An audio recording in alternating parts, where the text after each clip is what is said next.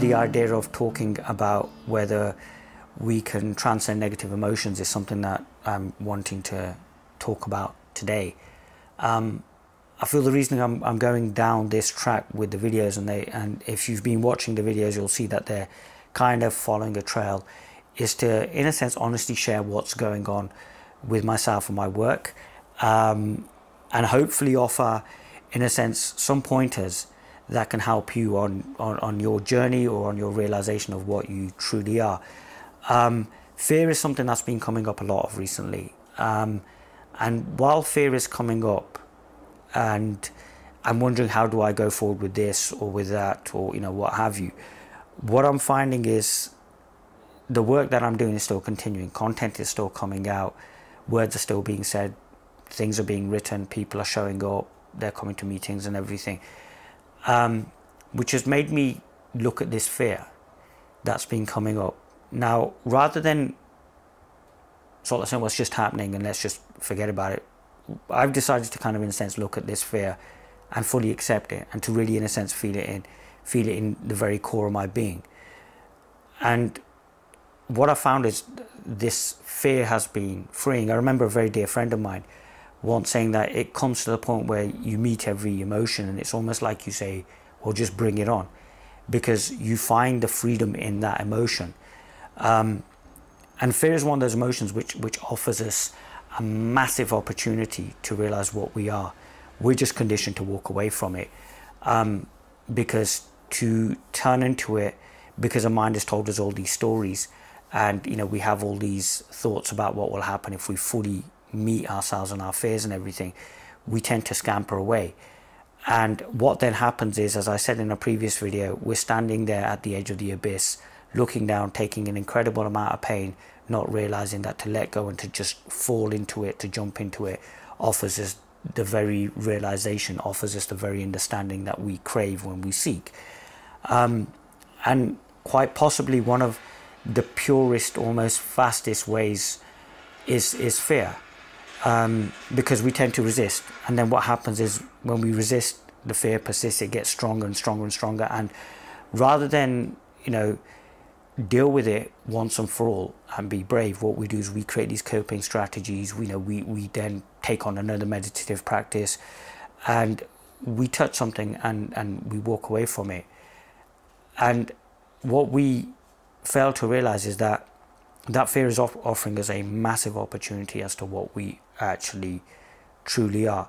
As I said just earlier on, it's freeing in the truest sense of the word, because it allows the stories that have been built up. One of the things with realization, a lot of people feel that I'll wake up and that's the end of my seeking.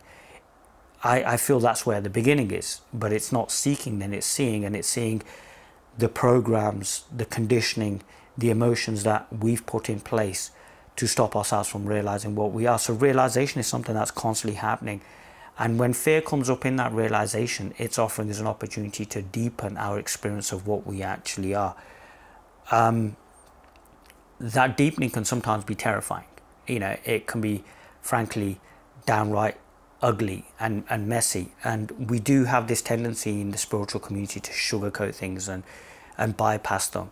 And we don't tend to talk as much about being afraid or having insecurities or, not knowing which way to go, because realization happens and people then think that a realized being, whatever that means, must act and feel in a certain way. And you get some people start talking in the third person, well, who is where, and that's great, but it doesn't really offer much by way of an understanding, a hope, a point, or a guidance, or whatever. And it's something that in the last couple of months in my videos I've been talking more about acceptance, because that's an area I'm, in a sense, looking more into. Fear, because there's fear coming up, and yet within this fear coming up, there's some freedom there that shows me more, but at the same time a belief that whatever's happening right now is what's meant to be happening, and I'm able to cope, and I'm finding more about myself. There's more resiliency there. There's more of this wanting to actually talk, and we've talked, myself and people at meetings and stuff, and I see there's something I will always talk about in my meetings, and it's a book by a man called Roland Vernon, and he wrote a book called Star of the East, and it was about Jiddu Krishnamurti. And what was incredible was when Jiddu Krishnamurti decides to leave the Theosophical Society and start speaking, the passage of the book that really resonates with me is that as he's coming out, he's not in a sense the polished speaker that we all found him to be, in the end. But here's a young man just coming out into the world, and it's raw power. It's just raw, but there's a resonance there. And what I feel would have been absolutely incredible is if that time had been documented, because we would have seen that a lot of teachers go through these problems. They go through this fear. They go through not having their shit right and not knowing all the answers. And yet sometimes, because there's this whole idea of let's put on a public face when we're doing our satsangs or when we're doing our meetings, that these things that could really help people aren't really talked about. That sometimes there's a lot of fear. Sometimes you're terrified. Sometimes you really don't know which way you're going. Sometimes you're turning around to the people around you looking for support and thinking, well, where do I go with this? Well, that's what I want to try and do in these videos, is to, in a sense, kind of just talk honestly about what's going on in this journey right now, where there's a movement. There's there's more people turning up. There's more people I'm speaking to. And I know there'll come a point where videos will no doubt be very slick, well produced and expansionist, and there's just this happening, which will be fine because it will just be a different crowd. But at this moment in time, it just feels to kind of, in a sense, be a bit more intimate. Talk about the things that concern me and concern the people around me at this moment in time. And fear is one of those things that we're so conditioned to turn away from it. We don't hear things like, fear can be freeing. How can it be freeing? Because we've been told it's a scary thing. We need to walk away from it. We need to develop these coping mechanisms for all of these negative emotions. We've got to think so positively that, we eradicate this. It's almost like saying we want it to be perpetual sunshine, but we never want it to be nighttime. It's almost like saying we want duality to be out of the window completely, and yet everything is set up in a way whereby it promotes duality. It's an invitation, and yet what we're saying is we don't even want the invitation. And fear is one of those invitations that allows us to really get to the heart of what we are by tearing away at the stories, by really tearing away at everything that we feel we know about ourselves. And it can be scary, it can be terrifying, and it can take its time. Over the last year or so, the whole idea of acceptance and fear and what have you has been a perpetual companion. And yet this perpetual companion has been such a gift, because there's so many things I'm now doing that I didn't think I could actually do. So if you want to know who you actually are, accept it all. Accept that fear, accept that negativity, accept the fact that as you accept it, it will transform and you'll see more of what you are. I remember an Indian sage saying that as this realization happens, it's like what you'll find is things are still being let go of, programs that no longer serve you and what have you will continue to drop away. And I found that there's this continual dropping, and almost like, in a sense, the purest, most efficient, fastest way has been fear, because it's like a scalpel. It's not a hammer approach. It's almost like a scalpel. It cuts, but in this cutting, it's clarifying, and it's bringing a level of clarity and making me realize that a lot of what I thought has to be let go of. So there's this constant letting go in this evolution of me as whatever I am now, as a speaker, as a teacher, as a, whatever. And it's humbling. And it's something that I kind of want to share, because I feel it's like important to talk about these things, because sometimes this wanting to know yourself, these journeys can be quite scary, confusing, terrifying places where you really don't know what's going on. And sometimes it's not, the teacher isn't able to grab everybody individually. The first teacher I was with had so many followers, so you weren't going to get one-on-one time. And there was a lot of just observation that was occurring naturally, not as a technique.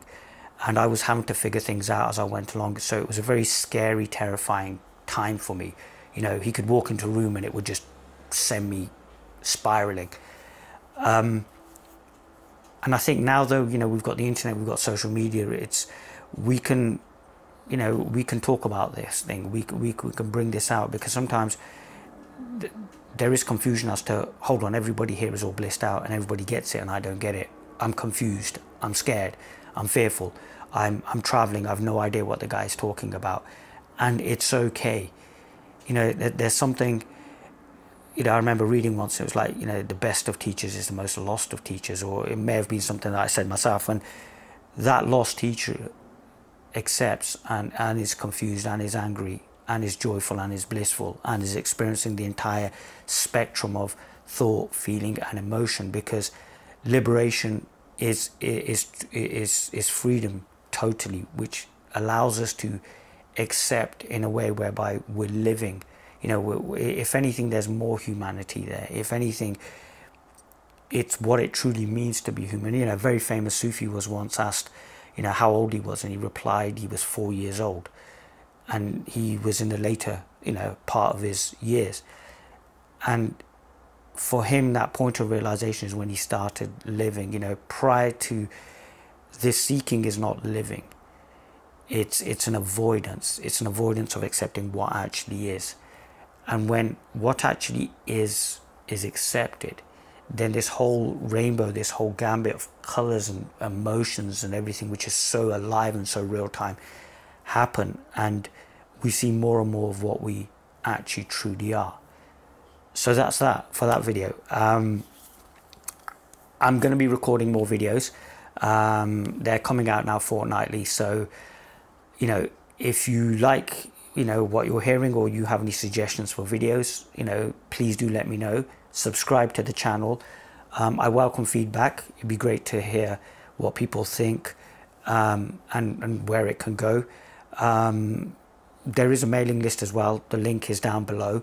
So if you subscribe to the mailing list as well, as a bit of an incentive, you get a free MP3 guided meditation recorded by myself. There are plans to do more in the future, so watch this space, as they say.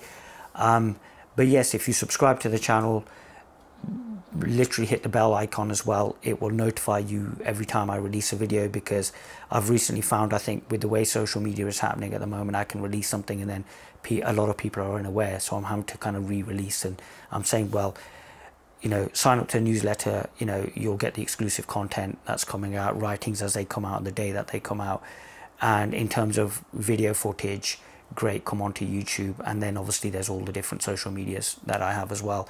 And obviously the events page if you're wanting to obviously meet me in person, because there are plans now that there is, you know, full days happening. There's now plans to put on retreats and intensives in which we can really sit and explore, you know, what this whole idea of seeking is, this whole idea of self-realization, and really how we can actually realize who we actually are, and then just in a sense deepen in that realization of our true nature.